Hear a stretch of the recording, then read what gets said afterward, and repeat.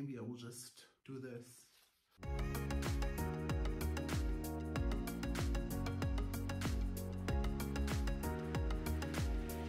Hello plant friends! This is Mira from Basic Plants and welcome to my channel. Yes, I dressed up today for you, just for you. And maybe I didn't know what else to wear. Used up all of my clothing options in my previous videos. I really don't do clothes, because plants. First of all, I wanted to thank you all for watching. We just passed 100 subscribers. Yay! Can't believe that there are 100 people watching this. Of course, thank you for commenting, thank you for subscribing, thank you for giving me those thumbs up. I think that's great. I hope you're enjoying these videos, and of course, if there is anything else that you would like to see, as always, you can tell me that. But today I wanted to do a quick video to thank you for watching and then also to show you some of the plants that I recently received. One of them is here. The first plant is this philodendron here. And you can kind of see he's a big boy. He's a really big boy, and he's very unstable too. So that's why he has the stake. I found several different names for this, like philodendron narrow or philodendron sweet escape. I think that's another name I saw it under. So it's definitely a hybrid.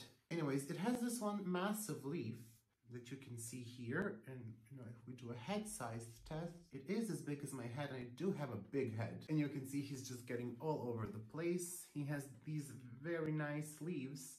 I have a smaller one that I will show you, and that's another plant that I forgot to bring. Yay! And you can obviously see this is not flower shop example of the philodendron. A lady here that used to import plants was selling some of her collection. I decided to buy them. It's not looking perfect, but we will get somewhere. I'm not gonna say we're gonna make him perfect, but we will try to get somewhere with this plant. I hope that somewhere will not be the death of this plant. It's in a plastic pot that I drilled some holes in. Actually melted, because I melt stuff. I mean, not that I melt stuff, but just the holes in my plastic pots. We'll see how he does there. So that's the first plant, this philodendron narrow. This is another philodendron narrow that I have. This is a very small one. Actually, this one costed me exactly like the big one, because I can find good deals. He's potted in moss and in bark in this neat little pot that I created. It's like, please don't ever show us your DIY skills. I will probably never have a DIY tutorial, but you can see the new leaves get kind of reddish. This used to have a bit more leaves, but this was under a more intense light. It was under one of the LEDs, similar to the ones I have for Hoyas, and the bottom leaves would stay reddish for a long time, and then they just fell off, so I think was getting too much. All of the 5-6 leaves that you can see here are actually fairly recent.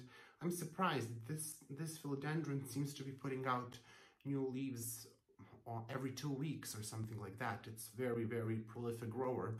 So I'm hoping that the big one will do that as well. But the big one will also be going outside very soon, possibly in 2 weeks. I think I'm going to keep the small guy inside for a bit longer. Now, another plant that I got, well, it was supposed to be a philodendron squamiferum, but the lady, she brought it outside way too soon. It's April now here. Well, when I'm recording this, it's the May 1st. She put it out possibly 2 or 3 weeks ago, and it lost all of the leaves. So she didn't want to sell me that, which, I wouldn't even buy because it's just a stick. She accidentally broke the top off, and it looks like this, by the way. I paid for this. Good choices. She put this one in soil wanting to propagate it, but it didn't really work out for her. And the reason is because this philodendron has really big leaves that are wilty now.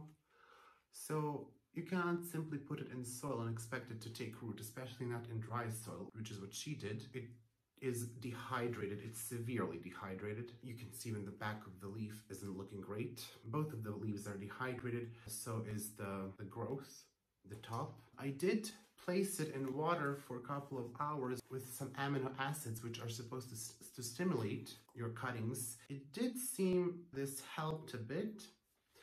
and I hope it takes root. It does have some aerial roots down there, but we will see if it will grow into something. The stem seems viable. The leaves will be gone very, very, very quickly.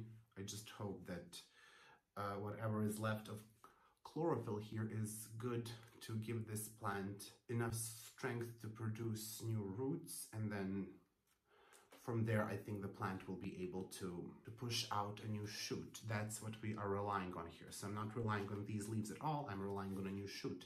The reason why I got this is that this is not available here, and I really want this. This is my first philodendron with a fuzzy stem. It's not what I expected, really. I don't know, I expected the fuzz to be softer, but it's not. It's like really rough. You know, like when you don't shave, if you shave, do you shave? I don't know. If you don't shave for a couple of days, well, that's how rough it is. It's looking sad now, but I really, really, really, really hope we can get something out of this. We will see. It's in water, so I need to put this back in water because like this is on life support. I also got more plants, because why stop there? You know why I stopped with 2. Another plant that I got is Homilomina. This Homilomina was, again, you can see that the leaves are a bit yellow. Some of the leaves, not all of them. I really haven't seen one in a store here. From what I can tell on the internet, the leaves are supposed to be a deeper green and the stem is supposed to be red, but this one looks how it looks.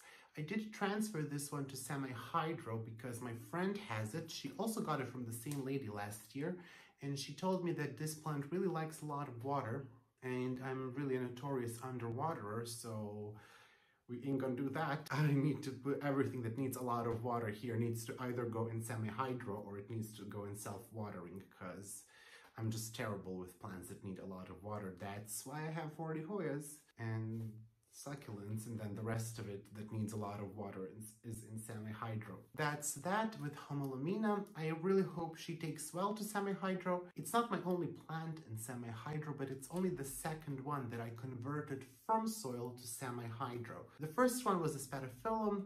He was having issues a bit when we did that, when we started, but now he's looking a little bit better. So I hope this Homilomina takes the transfer a bit better. I also got 2 Dracaenas. One of them is Dracaena circulosa, the regular one, which has really nice spots in the leaves. It's okay, it's not too bad, not as bad as the Squamiferum. She got a terracotta pot, and I think that will be okay because Dracaenas generally do not need a bunch of water, so I can relax a bit there. I do see that some of the older growth is light green and it lost those speckles that it has, but the new growth still has those speckles. So I'm wondering, do they fade over time? Because again, I never saw this, so you know, if you have it, can you tell me in the comments below, do the speckles fade over time with Dracaena circulosa, or is this just the environment issue? I guess I will find out too. And the last plant that I got is also Dracaena circulosa, Florida Beauty. Now this one is very trippy. I love the way the leaves look with the white spots, and I can see that older leaves and the newer leaves have these. So this is not something that will fade out, it is something that it will keep. It is smaller than the previous Dracaena circulosa, but it's just, ooh, lovely. I love it. It's very, very interesting to look at. It's very trippy. Those are the 5 plants that I got. Now, I know they all have character, which is what we say when plants are looking funky, which is again what we say when plants are not the best looking. But again, these are not all from a nursery. Actually, none of them are from a nursery. They are from a lady who just had them growing in her home. Maybe not perfect conditions. So, you know, maybe this is something that you can expect when you buy plants. They will adjust to your conditions in different ways. So some of them might grow towards the light and get this funky look, like that philodendron arrow. You know, that's something you can expect because we don't live in a greenhouse with lighting from the above. So plants will not grow perfectly unless you maybe rotate them and then, you know, try to maintain that shape. But again, that's so much work. Who has time for that? I never rotate my plants. So, you know, they just grow towards the light. So thank you for watching. Order plants. Follow me on Instagram. I'm just gonna be like, order plants, order plants. It's mind control video. I'm with the plant mafia. This is what I do. I make people order more plants. And see you in the next video. Have a great weekend. Stay inside and stay safe. Bye.